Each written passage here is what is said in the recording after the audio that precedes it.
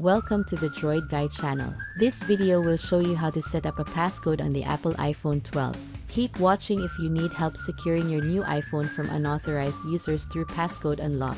The widely used security method to protect an iPhone is a passcode. Setting up a passcode will protect your personal information on your device as it offers a strong layer of security for sensitive data. A passcode is typically among the first things to do during initial setup, but you may opt to skip and do it later as you wish. Setting a passcode to be entered to unlock your iPhone screen is highly recommended for better security. Doing so likewise enables data protection for iPhone data encryption. Once a passcode is added, biometric security features such as Touch ID or Face ID can already be used to unlock your device. A passcode is needed to update your device software when performing resets, changing or viewing the passcode settings, installing iOS profiles, and more. If you haven't set up a passcode on your iPhone 12 during the initial setup and are wondering how to get this done, I've mapped out a simple guide for you to follow. Here's how to put a passcode on the new iPhone 12 device.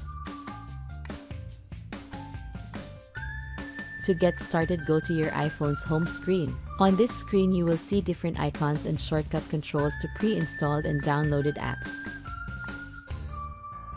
Tap on the settings icon to proceed. The main settings menu opens next. Here you will see a list of all basic and advanced iOS features you can manage and utilize. Scroll down or up to view more items. Then tap Face ID and Passcode to continue. The Face ID and Passcode menu will launch. Tap to turn passcode on. Then enter your 6-digit passcode on the next screen. Type in the same passcode on the next screen to verify it. The phone will then create and save the passcode. Be sure to take note of your passcode for safekeeping.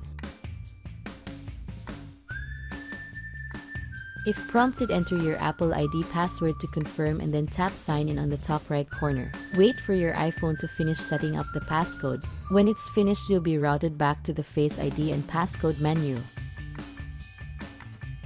There you should see that the passcode is already turned on. If you want to change it, simply tap the Change Passcode option and then follow the rest of the on-screen instructions to replace the existing passcode with a new one. To see if it works, lock and unlock your iPhone screen while on the Enter Passcode screen. Tap the 6-digit numbers comprising your passcode. You will only get to access the home screen after entering the correct passcode.